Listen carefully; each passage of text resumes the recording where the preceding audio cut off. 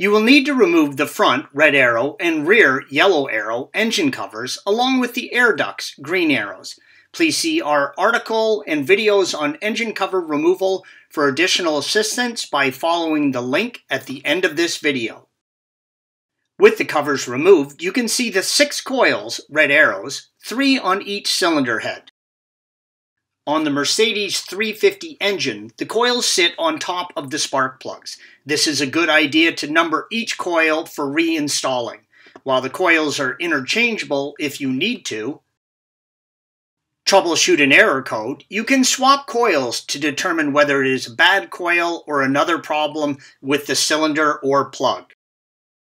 To remove the coil, begin by using a small flathead screwdriver and sliding back the gray clip in the connection as indicated by the red arrow.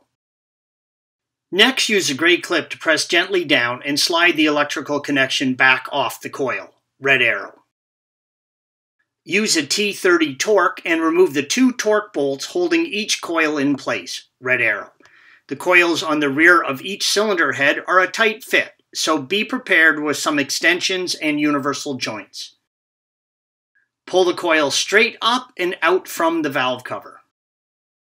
The electrical connection from the coil to the plug is inside a rubbered sheath, red arrow. This helps protect the connection from the elements and electrical interference. Make sure you line these up when reinstalling. You will need a thin-walled 5/8 spark plug socket. A regular spark plug socket will not fit in the valve cover. Use your thin-walled socket and an extension and remove the plugs. The plugs should not be torqued in very tight. If you are having real difficulty removing them, then there may be another issue you are dealing with. The plugs at the rear of each cylinder head are difficult to access, so make sure you take your time and that everything is lined up correctly. The plugs from our project car motor were fine.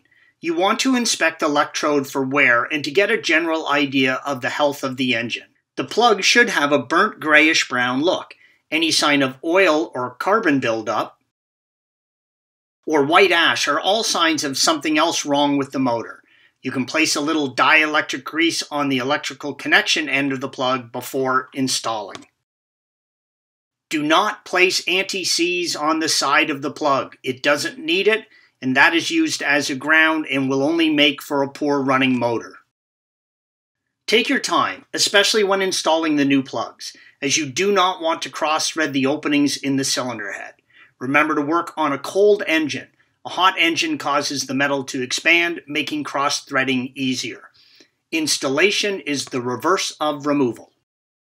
Thanks for watching. Click here to view the original article, along with hundreds of other DIY content for your car.